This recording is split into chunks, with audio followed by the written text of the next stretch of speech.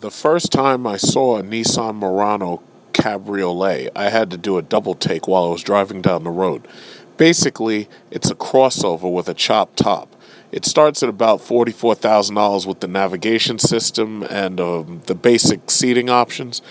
And I was really surprised that they'd ever build something like this, considering the fears of rollover from people who ride around in crossovers and SUVs.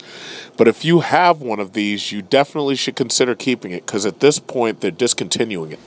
40-something. You got to keep it. How's it going to sell well if they don't even advertise it? Yeah, well, you know what? How long has it been out? About 3 years. 2011. Yeah, I know. I didn't know that. I did. I remember. No, but you know what you got to do? You got to keep it. You have to keep this car. You got to keep it. No, one of the other car dealers. Keep it.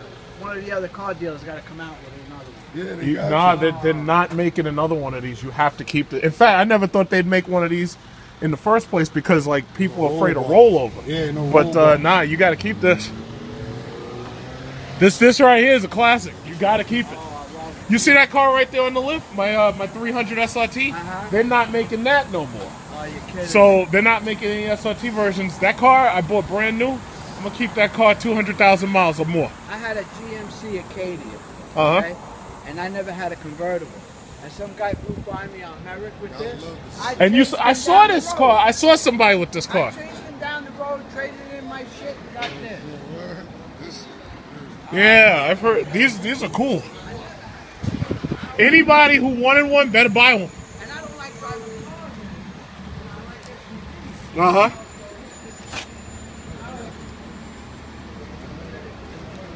Gotta keep this, boy. This right here is an instant classic. So nobody's gonna appreciate this car.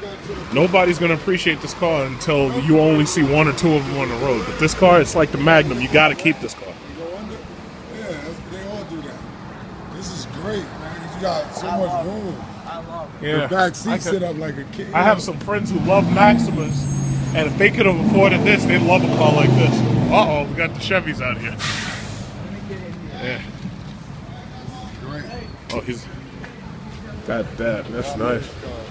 But you gotta show everybody that this is what that is. Yeah, you got when the top is down, it's like sleek.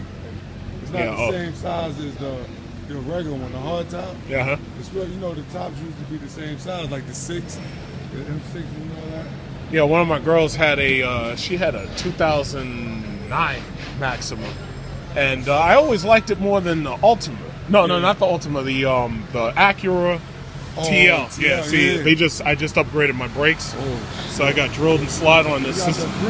No, this car's 500 horsepower.